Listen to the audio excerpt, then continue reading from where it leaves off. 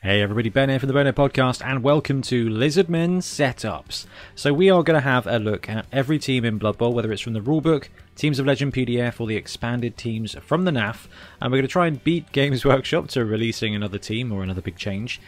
And we're looking at setups. Okay, so when you're starting out with Blood Bowl, how you deploy your people basically dictates a bunch of turns. If you are lucky and your opponent wants a quick touchdown, it could only cost you a couple of turns. If you are playing against a grindy opponent, setting up wrong can lose the game for you. So we've had a look at offensive setups and defensive setups, just generic ones that work for a lot of teams. And today we're going to take a bit of a deep dive into the specifics of Lizardmen.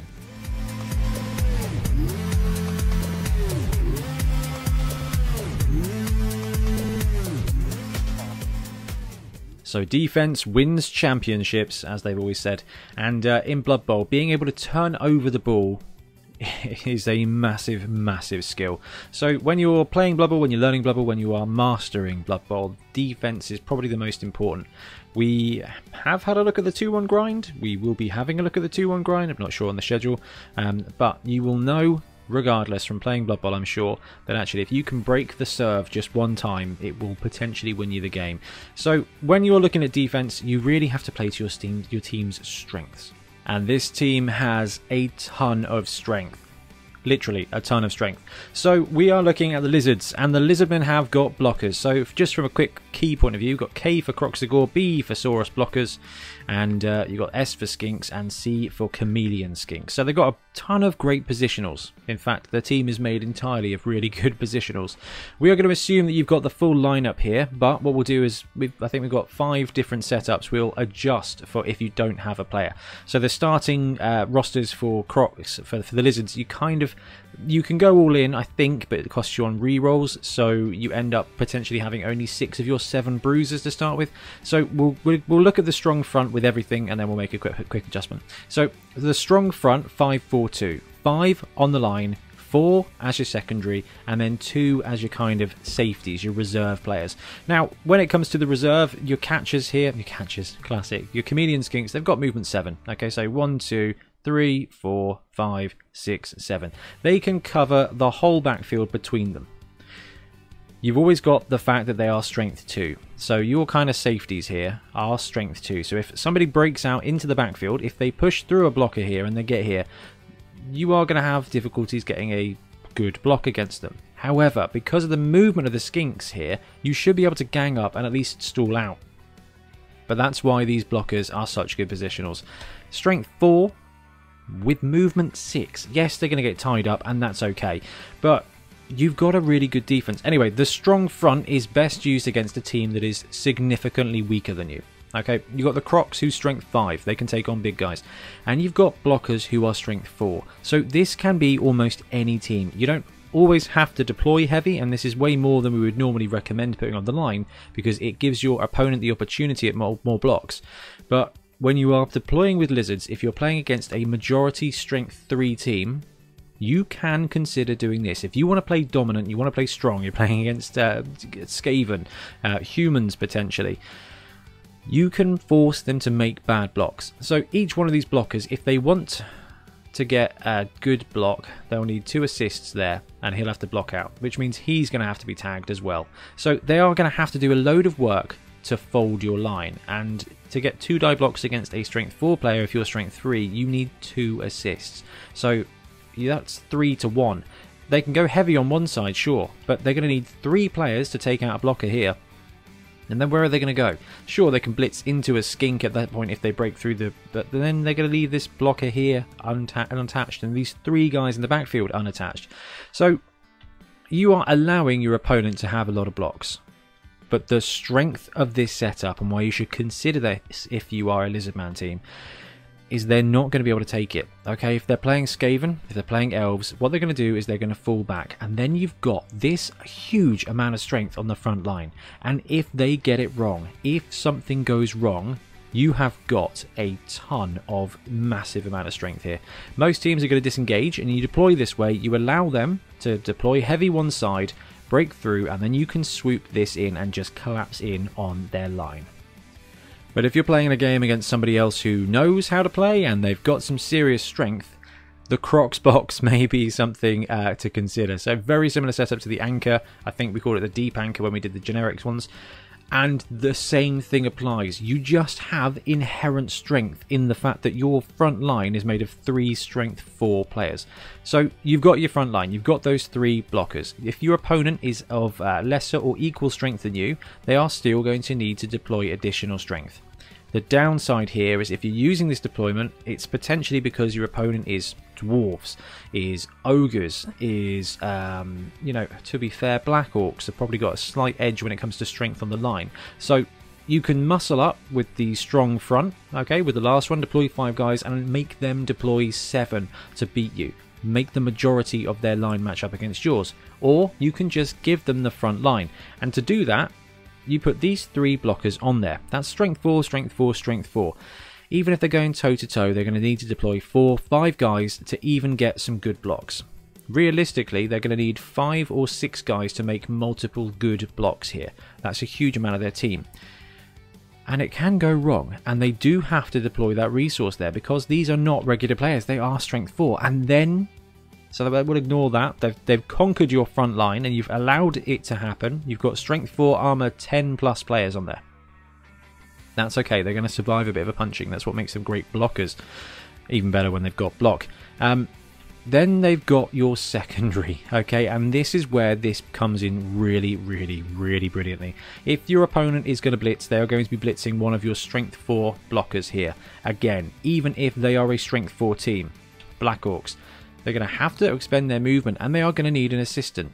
They're going to need assists. If they are not a strength 4 team and you're going for this way, say you're playing against a mid-range team, humans is a cracking example, deploy like this. Let them expend their resources on the front line to take you out. If they've got a big guy, potentially you can swap the Crocs into the middle, and if your Crocs has got guard, then actually you can bunch these guys up and get even more strength. If you've got guard, the heavy deployment, bunch them together, works great. Anyway, let's say they take out your front line, they go for a blitz on a corner, they take out a blocker because they've put a bunch of guys here. If you're playing against strength 3, they are going to need to tag up this player here, put an assist there, and then blitz into here. You've got 2 guys in the way there, like that's absolutely fine. They can take that block, that's 3 players gone, they've had to use several players here. They don't have much of a team left. They'll probably try and tag this Saurus here. And that's really good for you, because if they don't wipe out your line, you've probably got a good block or 2 there. If they don't take out this guy, they've got a good block there. Basically, if they tag either side of your anchor, you are going to start the next turn with an easy 2-die block that is just free. Now remember, free blocks are never free blocks. You're always going to roll those double skulls and it's always going to wreck you. But once you've redeployed your team, free blocks are going to hurt them much more than they're going to hurt you, because you're strength 4 and your armor 10. So that's your kind of Saurus group. You've got the Croxagore in the middle of the Crocs box, and basically you can just use him to maneuver anywhere you like. Movement what? Movement 6 on a strength 5 mighty blow piece means that he is fantastic. And yes, I know, blitzing with a bonehead piece is a very bad idea, but if you develop him up, if he's got guard, you can just redeploy this Croxagore to wherever they go. So if your opponent deploys heavy this side and starts moving this way, get the Crocs involved. Bring the blocker in. Bring this blocker in. And then you've got a bunch of skinks. Now the great thing about the skinks, especially on defense, is this is movement 8 and these guys are movement 7. You may not have 2 chameleons, which means this is movement 8 as well. That's really good. So your range there is basically everything in the world, including this bit here. So your skinks can move anywhere you want them to go and support anyone you want them to support. So, strong front line here. Great secondary with some pretty chunky linebackers. The blocker's going to take a punch pretty well. This one's going to get a free block, and your Croxagore can redeploy wherever you want him, including just going for a jolly good blitz. If all your Sauri are engaged, you might as well go for the blitz on the Crocs, because all that's going to do is potentially unlock another Saurus to then redeploy and start pressuring your opponent.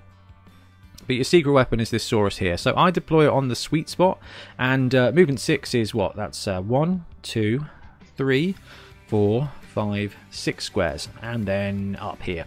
So this Saurus is going, and 1, 2, 3, 4, 5, 6. Yeah.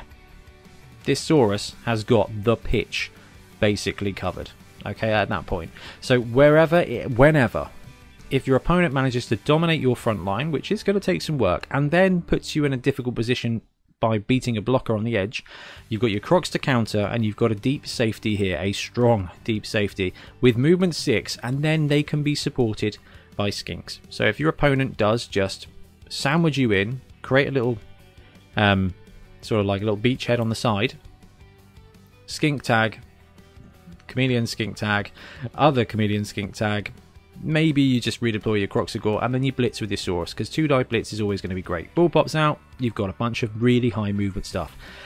The Crocs box gives you a great platform. Think about playing against this. What are you going to do? You can push some guys away from the line and give yourself some space. Wherever you go, this massive stampede of Jurassic nightmares is just going to come and wreck your day. Now, I like the strong front against agile teams, but if you think about the setup, there is a opportunity that they can break through and they can leave most of your players tagged. So you can use the soft center that we looked at in the generic setups, and it's going to do very much a very similar thing, but it's going to allow you to have a bunch of resources in defense. So if you are playing against agility, Skaven, Wood Elves, Pro Elves, stuff like that, light teams, blocker, Croxagore, and a blocker on the main line is going to give your opponent a pretty tough time. What they'll do then is they'll stack heavy, probably like this. Alright, 1, 2, 3 players. If they want to actually take a block, they might go 1, 2, 3, 4, take the block there, free up these guys to come down here. But when you're deploying wide like this, your vulnerability is here. Okay, they have to come through the middle or to the edge of that skink. That is really good for you. If they want to move here, they will get a good block. Okay, what you can do if you're not playing against Frenzy is swap these positionals round. We like to default against Frenzy because it's better to deploy versus Frenzy and then not come against it than it is to forget that they got Frenzy, put your blocker here and then end up with him off the pitch, because even though armor 11 or armor 10 is great, the crowd doesn't care about your armor. So in this situation, they are going to get a 2-die blitz against a skink. Skinks have got dodge, and to be quite honest with you, they are replaceable. If they want to burst through, that's fine. The furthest they're going to get is here. Let's say they murder this skink, and tag this blocker, and tag these guys. We've got a blocker here who's going to come in and have a very good blitz. You've got a catcher here, a skink, who's a chameleon, and a skink who are going to be able to sandwich that line again. And because of the insane movement of this team, you are going to end up being able to clog this line, cut off their beachhead, and then just pile in your players. Be careful not to give them good blitzes out against your strength 2 players, but you are going to be able to move a ton of players into position to counter that. So you allow them to choose where they want to go, and then you punch them. So the soft center and, to be honest with you, the Crocs box is both of those are just going to allow your opponent to make the first move. But the great thing is with the Lizardman team is you've got 6 or 7 players that you don't mind getting punched, because it's going to take a lot of work for that to work. And the last thing I wanted to show with the Lizardmen team is because you've got all that high strength, they do make a really solid column defense. So the column defense is there to slow down cage teams, to slow down anybody. If you look at here, you've got double layer of tackle zones everywhere in that point, and they have to come through the Crocs. If they break through the Crocs here, which is going to take some work, it's going to take some serious work, they're going to have to counterpunch with another big guy. So you've got a kaiju situation in the middle here.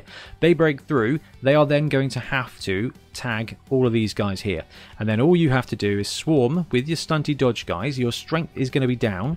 If they haven't managed to secure all 7 of your high strength players, you end up basically hammer and anviling them.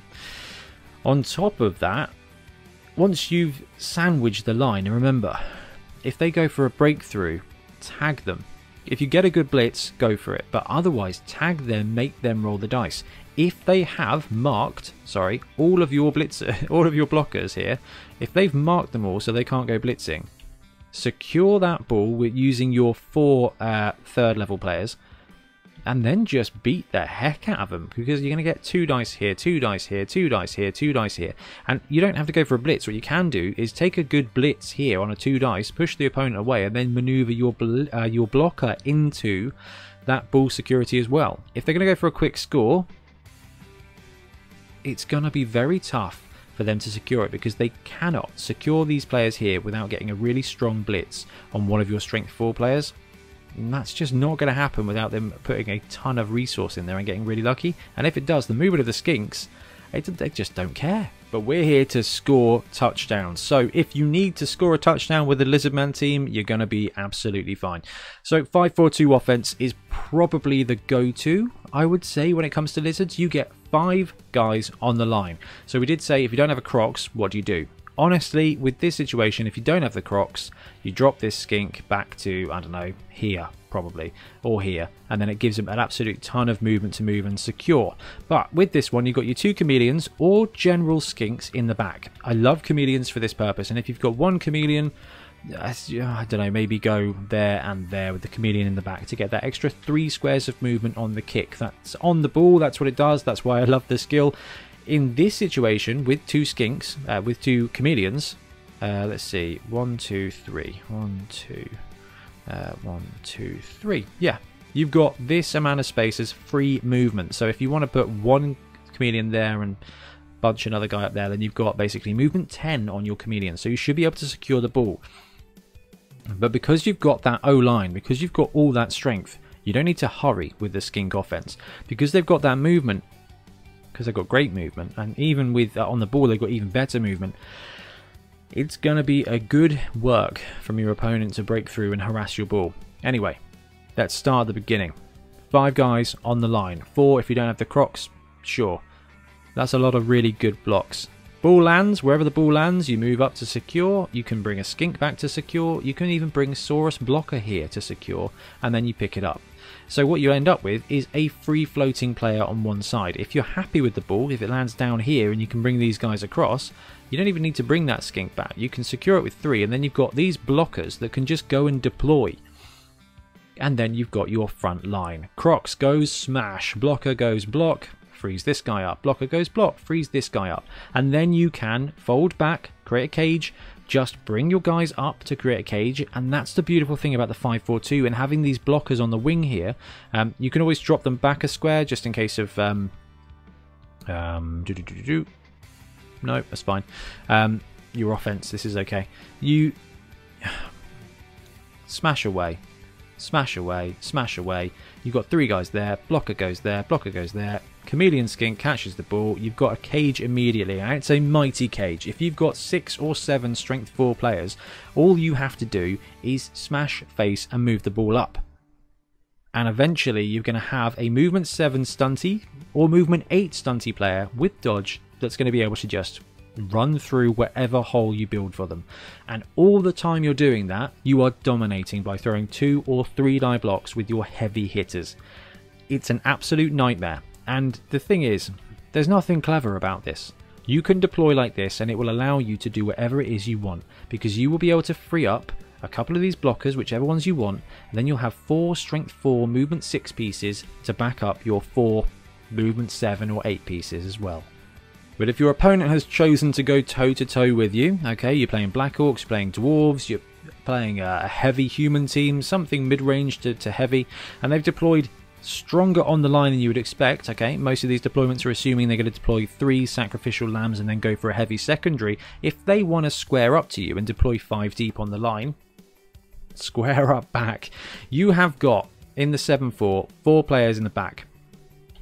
These are movement 8 players or movement 10 with on the ball, so they've got a ton of range. You will be able to secure that ball, and deploying so heavily on the line is going to give you so many great blocks. Now, it is always risky, so actually the other setup is probably better because you don't have to engage with 2 of these blockers. But if your opponent sets up and you're in a really strong position, there is nothing wrong with just whacking your meat on the line and just going to town on your opponent, because you can destroy them, and you've got 4 great agility players in the backfield. Now, with the skink team, with Lizardmen, you don't have to score quickly because you are under no pressure. Not really. It's going to cost your opponent to go after your ball carriers. So don't rush. Take 3-4 turns at least and just dominate the line. And if they deploy in such a position where actually they give you free blocks, it might not be a terrible thing to take it, because you've got such a great team to secure the ball. If you deploy it south of the sweet spot, they're going to have to go an absolute mile to threaten you. And you've got so much movement, you can be able to swing up here in turn 2. Once you've destroyed their line, cage up in the middle, and then the game is yours. But there may be some times where you need to score quickly, and even though Lizardmen have 6 or 7 high strength, high armor players, you can still do that as well, because these guys are movement 8. So we're not going to look at the one-turn touchdown setup for Lizardmen. It's actually very similar to the Skaven one. So if you want to know about that now, go watch the Skaven one-turn touchdown. There is an extra step. Or wait a couple of weeks for us to do the Lizardman one. I just realised the graphics squiffy. Sad. Right, so you can deploy heavy flank offense here merrily with Lizards. Crocs and 3 blocks on the line. 2 blockers there just to support. Blocker wide as a kind of free-ranging protector. Both your chameleons or just high movement skinks in the backfield, and then 2 on the line here. How this works is ball lands here. This chameleon grabs it, brings it over, gives it to this guy. This guy brings it up, gives it to one of these guys. Ball lands here. This guy brings it up, comes up and does that. This guy swings here, brings it up, does that. No problem at all. You've got this blocker who's got 6 squares of movement. So that's 1, 2, 3, 4, 5, 6 squares. So he's going anywhere there to protect. And you've got this blocker here who's doing a very similar thing. 1, 2, 3, 4, 5, 6. He's covering that space. You can secure the ball, but your goal here is to score quickly in 2 turns, and there is where you're going to have some clever blocks. So basically, Crocs blocks a guy away, blocker blocks a guy away. It frees up this entire contingent of strength 4, movement 6 pieces. Now if your opponent deploys heavy on the line, it's going to take a couple more blocks. But if you look at this, what you can then do is blitz with one of the blockers, any one of the blockers, and then form a really good launch pad. Now a launch pad is a kind of side cage or a strong cage or a screen that is about 4-5 squares into your opponent's half. Basically, as soon as you can put somebody on a launch pad ready to run next turn in for a touchdown, that's what you've achieved. And with this offense, you can get there really, really, really quickly. Now, the alternative to this is to put this to be blockers and then these to be skinks. So you can just deploy massive strength up there. You've got the movement there with the skinks to swoop in. It doesn't matter, it depends. I like having extra movement on my fast guys, but actually, hey, it's up to you. The whole point here is that this guy can protect the ball anywhere here. Your catchers, your chameleons should be able to grab it and get it to one of your scorers here. And whether they're here or here, you're going to have a huge amount of range to just go and do a side cage, get ready to score on turn 2. So when it comes to Lizardmen, you're actually using very normal deployments. So don't be confused. Don't be overwhelmed by the fact that only 4 of your guys have any hands at all, basically. You don't need them, okay? From an offense point of view or a defense point of view, you need heavy hitters. That's why the Lizardman team is so good. If you don't have a Crocsagore, you just end up with 1 more skink. You've still got probably 6 strength 4 players. And whether you are up against a tough team or a fragile team, you can adjust brilliantly. If you're up against a stronger team than you, actually you get to stagger and counter strike. If you're up against a weaker team than you can put the pressure on immediately, going 5 wide on that line, denying your opponent the opportunity to go anywhere and then just pouncing on them. Lizardmen got even better in Series 2, in Season 2, in Blood Bowl 2020. The Lizardman team is fantastic. So if you're starting out with Blood Bowl, this is a great place to be. If you're playing against lizards, hopefully watching some of these setups you can kind of spot some of the vulnerabilities. But to be honest with you guys, there isn't many. The only thing you can really hope to do is take out their skinks, and as you've seen from all these setups, because we're trying to help here, they're very difficult to get to. So good luck with that. Anyway guys, going to wrap up the video now. Thank you ever so much for watching. We'll be back soon with more Blood Bowl content. Happy blocking.